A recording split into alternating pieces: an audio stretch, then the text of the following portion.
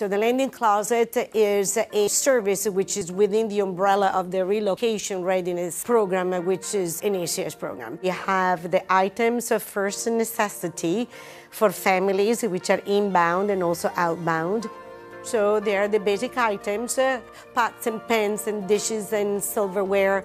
We also have coffee pots and microwave ovens, toaster ovens, children's items such as strollers, car seats, and irons and ironing boards.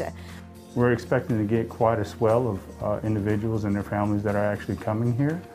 So we're trying to plus up the number of items that we actually have on hand in order to try to meet the demands of those individuals that will be coming in.